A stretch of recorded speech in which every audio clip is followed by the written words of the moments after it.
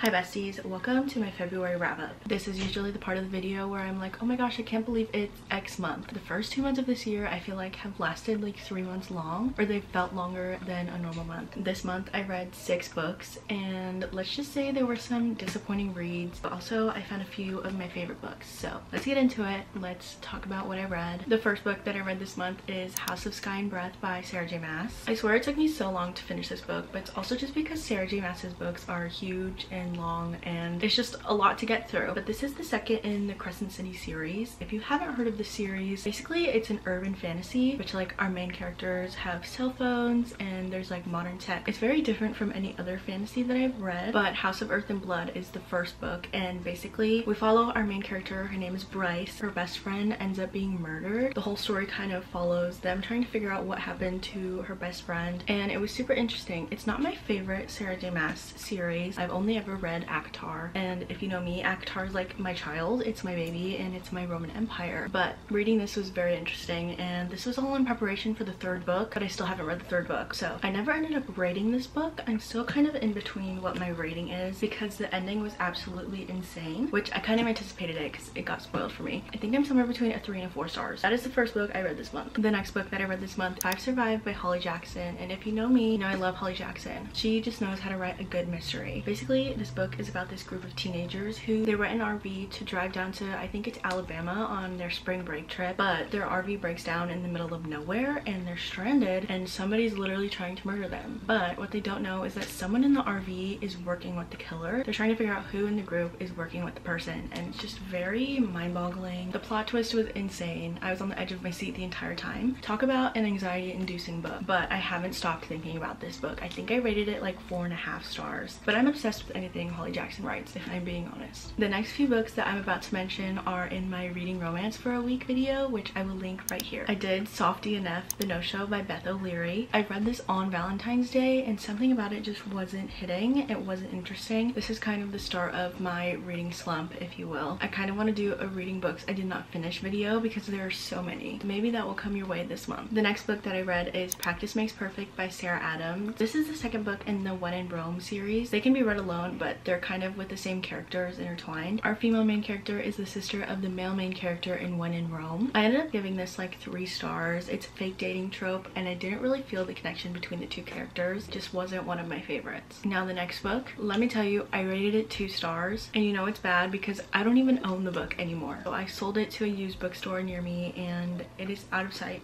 and that book is Girl Abroad by Elle Kennedy. It was definitely a book. That's all I have to say. I went into it thinking it was going to be really interesting. It was kind of giving me like New Girl but in London. This girl goes and studies abroad and she finds out her roommates are both boys, but the story was unbelievably boring. That's all I'm gonna say about that. If you want to hear more of my ranting, you can watch my Reading Romance for a Week video because half of that video is literally just me yelling about how much I don't like that book. The next book, which is probably one of my favorite reads of this entire month, is Check and May by Ali Hazelwood. This book follows Mallory, and she grew up playing chess and competing in competitions, and then one day she quit. Family's really in need of money, so she goes and competes in chess tournaments, and that's where she meets Nolan, and he's like the #1 chess player in the world. Kind of a rivals to lovers story. The book is considered young adult, but I wouldn't put it in that category. I kind of just looked at it as another Ali Hazelwood romance, and I loved it so much. I know nothing about chess and I ate it up. I was somewhere between a 4 and a 5 stars for this, just because there were some characters that like were not my favorite. This story is so good. The next and final book on my February wrap up is Kiss the Sky by Krista and Becca Ritchie. This is a part of the Addicted Calloway Sisters series. This is the first book in the Calloway Sisters series. I didn't know how I felt about Rose and Connor before I read this book, and now I'm obsessed with them. Like literally tabbed the entire thing. Because this is in the middle of a series, I don't really want to give anything away. The whole plot of this is there's a reality TV show following the lives of the sisters. I will say the Addicted series is more like a character study rather than plot. So if you love just like getting in characters' brains and just connecting with characters, definitely this. But if you need a plot, I don't know if this is gonna be your vibe. Anyway, these are the 6 books and the 1 book I did not finish this month. Kind of a slower reading month. I'd say I read like 7 to 8 books on average, but we can blame it on the fact that February is a shorter month. I love you. Hope you love this video. If you have any video recommendations, definitely let me know. Anyway, love you. Thank you for watching.